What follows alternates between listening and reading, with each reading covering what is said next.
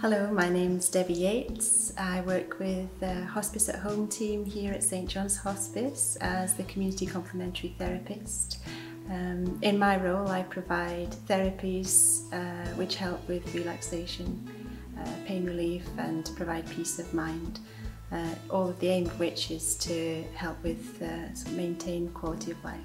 Things have changed quite a lot for me here. In order to protect patients and families from the pandemic virus, we've decided to suspend complementary therapy treatments as it involves quite close contact with people. I have been redeployed as a healthcare assistant working alongside the Hospice at Home team. This has been a relatively easy transition because I also work as a carer, so there is a lot of overlap with the tasks. And also the Hospice at Home team have been immensely supportive and helpful, which has made it a lot easier to slip into this role.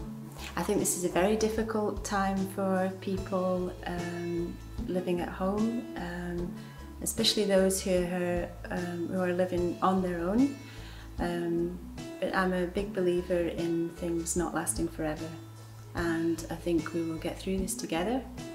And I think I would advise people during this time is don't be afraid to ask for help, because there are a lot of people out there who are willing to help, want to help with whatever it is, even if it's just chatting on the phone. When the lockdown is lifted, I think we will have been through so much together. I think people will have lost loved ones. They may have even survived the coronavirus, and they will have spent a long time at home, whether it be on their own or in close contact with family. And I think after this there will be a period of healing. And I think at this point complementary therapies will very much come into their own and be very useful for many people and very comforting. And I hope to be able to help with that. We're still here.